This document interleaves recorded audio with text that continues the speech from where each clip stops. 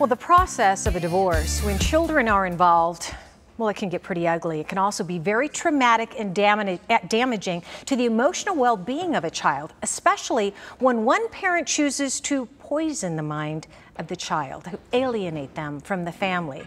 Carissa Siddell is a partner and family law attorney with Jaburg Wilk, and she's here to help us recognize the signs of this term that I have not heard until just recently, called parental alienation. Carissa, what is that exactly? What does that mean? So parental alienation is pretty prevalent in high conflict divorces or high conflict custody cases.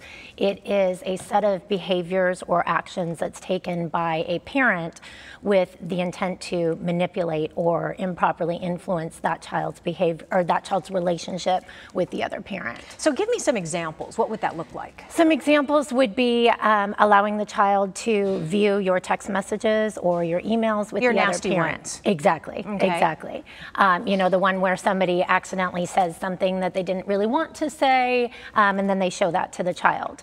It's bad-mouthing the other parent. It's talking negatively to the other parent when the child is actually present, say, you know, during an exchange.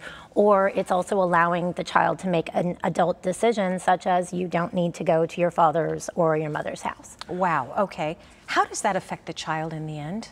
I mean, besides the obvious impact upon Right. that child's relationship with the other parent, it can have short-term and long-term effects. And some studies have actually shown that it can negatively influence that child's ability to form trusting, intimate relationships throughout their adulthood. Absolutely.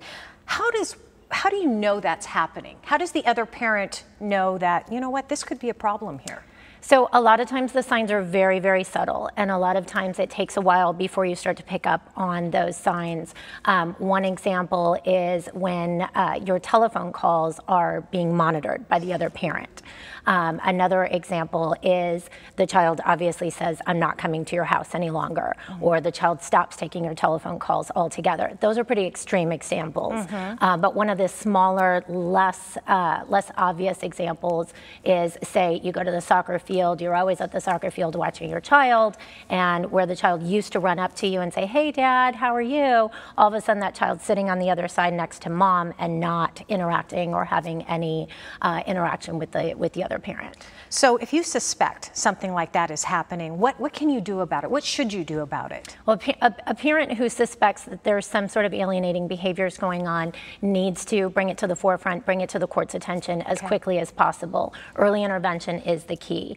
You're going to need specific court orders that make sure that you are going to have specific and ongoing contact with your child.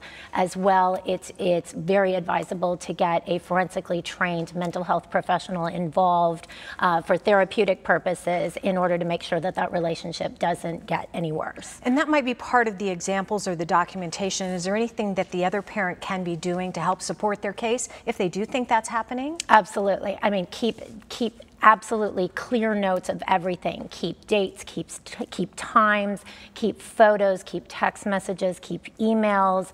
Write down specifics, because a forensic mental health professional is going to want all of those sorts of specific behaviors in order to assess, is this actually alienation or is this something else that's going on? Because there are other things that could be contributing and it's not alienation. Right, right. Gotta be careful what you do, parents. Carissa, thank you so much. Really good information. Of course, Carissa is a family law attorney with Jaburg Wilk, and you can find her and other family law attorneys at their location, which is 3200 North Central Avenue. It's Suite 2000, and they are in Phoenix. Here's the number to call. It's 602-248-1000. By the way, Carissa wrote a very detailed web article on this, so you can find it on our website, sonoranliving.com. You can also learn more at jaburgwilk.com.